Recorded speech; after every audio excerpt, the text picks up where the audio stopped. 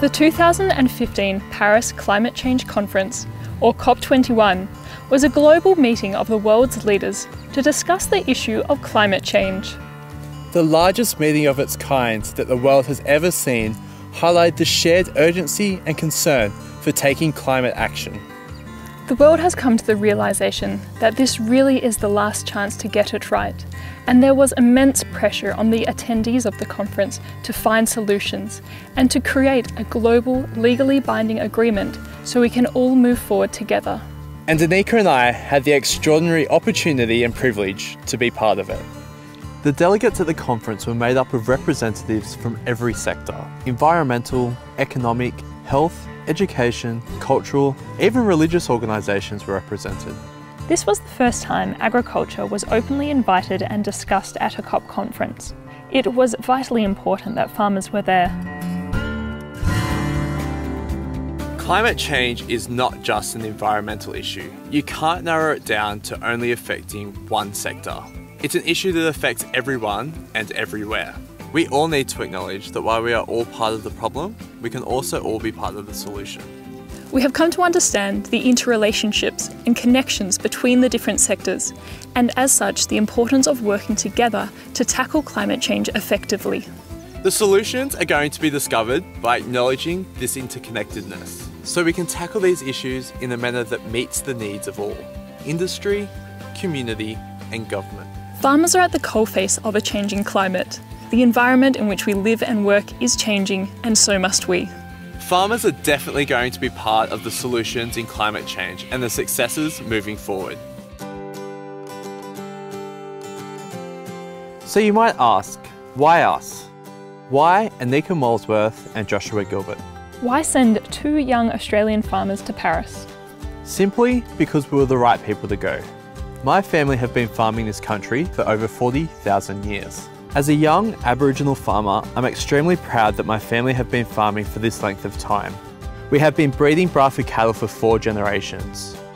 I'm driven to allowing my descendants to continue farming for another 40,000 years, and as such, I'm eager to use traditional Indigenous knowledge with new ideas to make this happen. And I help manage my family's sheep station near Broken Hill. The fragile, arid interior of Australia faces great challenges with a changing climate, and as such, I am dedicated to understanding how to best manage it in a sustainable manner. Josh and I are part of the next generation of Australian farmers. Farmers are adaptable. We're taking the best of what's gone before us and adding to it.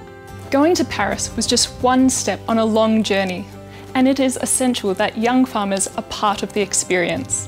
Now we're bringing back what we've learned to share ideas and bring back new solutions to mitigate climate change. This will involve connecting with government and investors to help protect the future for all of us.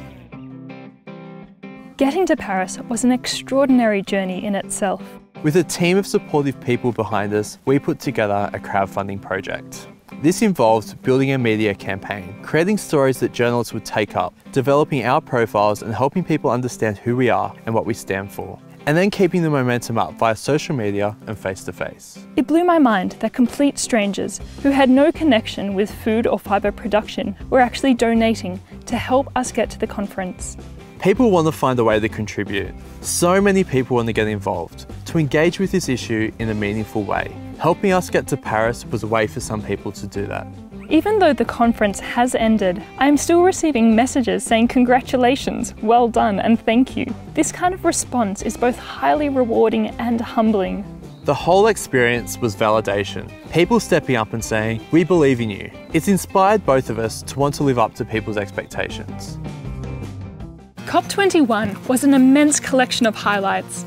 Firstly, it was the opportunity to speak with farmers from all corners of the globe, to learn about their production systems and future visions of these. What I love about farmers is that they are extremely hardworking, innovative, forward-thinking people. Give a farmer a pair of pliers and some wire and they can fix pretty much anything. Each day on the farm presents new challenges, and with them comes new opportunities. I would like to work alongside farmers to help capture and enhance these opportunities. And this begins with opening the conversation and sharing ideas. Obviously, one of the other huge highlights was the outcome.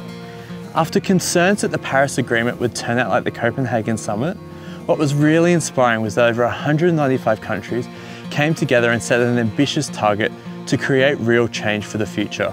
Positive, je n'entends pas d'objection. L'accord de Paris pour le climat est accepté.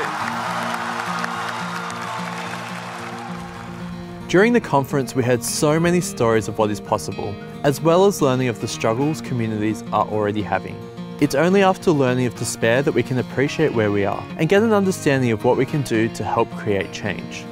The number of people, countries and organisations that were represented at the conference means that there is a huge capacity for this change. We now know that we have a willingness as well. The media and government attention given to us as young farmers taking our story to Paris was quite incredible. I was particularly pleased with the coverage from city-based TV shows and newspapers that don't usually cover rural issues. Comments attached to these stories highlighted the widespread public support for both young farmers and farmers in general. We're the next generation of food producers, and I see climate change is our greatest challenge. Going to the conference has opened up so many doors for us. Opportunities within the wider agricultural sector, and also making connections with people and organisations that we'd never dreamed of partnering with before. Like a potential partnership with young farmers from Kenya, and the possibility of building an information sharing system with African farmers. I am currently advising on climate-appropriate agricultural practices for the World Bioenergy Association for a project in Khartoum, Sudan. In a region plagued by poverty and food insecurity, the development of biogas systems offers farmers a renewable energy source and impetus for agroforestry adoption.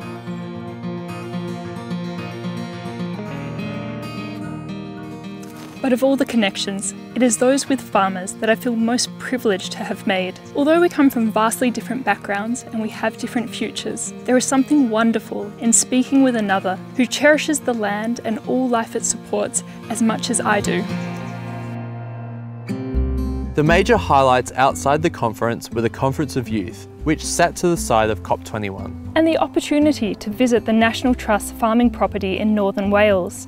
Both these situations gave us further opportunities to meet farmers and young people, like ourselves, to learn and listen. Visiting the farm in Wales really taught me that community-led projects are critical for shaping government discussions and the way that they conduct business. This requires community connections, investors, and then government, rather than the mandated top-down approach. It was inspiring to see how land managers on this property are thinking outside the square about how to protect the environment's natural beauty, provide a place to share stories from the past through heritage conservation, run a farm business, and help provide clean energy. Although each area requires special niche interests and knowledge, on the Welsh farm they understand the interconnectedness of the property's different aspects and assets, and as such, the importance of working together. I've been truly inspired to create something similar here in Australia, a zero-emissions model farm in partnership with major car and tractor companies. There was an abundance of new possibilities and opportunities ahead for farmers across the globe. So Josh, with everything that you saw and learnt, where do you think we should go from here? I think this is really the hardest question. There's so many opportunities out there that we really need to start thinking about where we can create the most change. We need to start thinking in horizons and think about the short and the long term and identify different strategies to get there and then really chase hard after them. I agree. The opportunities for farmers and the agricultural community are immense. We're so lucky to be in a country with bountiful resources and assets, and the possibility to harness these with our skills and knowledge. There is so much we can do, like reducing our emissions. In Wales we saw that they use their abundant resource, water, to produce hydroelectricity. One of the most exciting things that the farming community can reduce their emissions by is through the production of renewable energies. We are the sunniest and one of the windiest continents on Earth, and as such, the potential for solar and wind power is huge. Like this farm at Crookwell. Farmers have long fed and clothed the world. Now it is time we help power it as well. The opportunity for us to go to COP21 has really provided us with so much. Now it's our turn to bring this information back, share it, and start building towards the solutions. We live in a world of brilliant minds, awe-inspiring technology, and bountiful natural resources. With the right mind frame and long-term vision, we can create incredible solutions. There is already technology and practices applied on farming landscapes right around the world that's having a tremendous benefit for the community, the environment, and the economy. COP21 highlighted the complexity of the changes needed and the necessity for many diverse and nuanced solutions. Arts is a means for social change, it's a very powerful force, and it can really move people to action. The time to make a difference is now. We're up for it. Hopefully you are too.